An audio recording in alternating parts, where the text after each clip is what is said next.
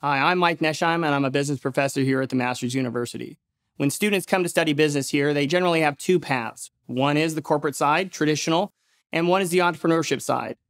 The following story is Lucas Cardoso, a former graduate, and how his corporate idea turned into an entrepreneurship dream. I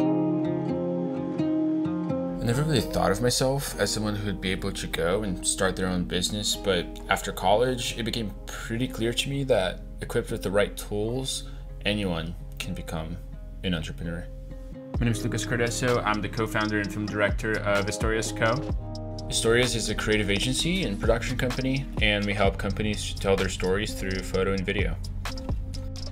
I went to the Masters University to study business, and through my classes and through my job in the marketing department at school, through a mentorship with one of my sales professors, it was really evident for me that I could take all that I learned at school and start my own business while still doing what I love every day.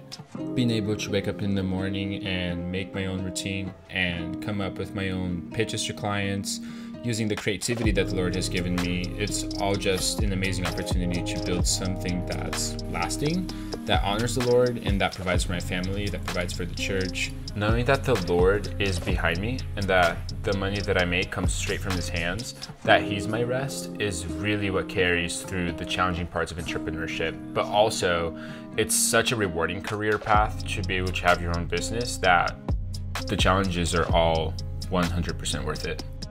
What defines success for me as an entrepreneur, as a creative, as a filmmaker, is knowing that the Lord has given me all of these gifts and opportunities and relationships, and that this is something that He's entrusted to me. So being able to be successful in my business, to provide for my family, and to be a light wherever I am is really what drives me as I move along this journey as an entrepreneur.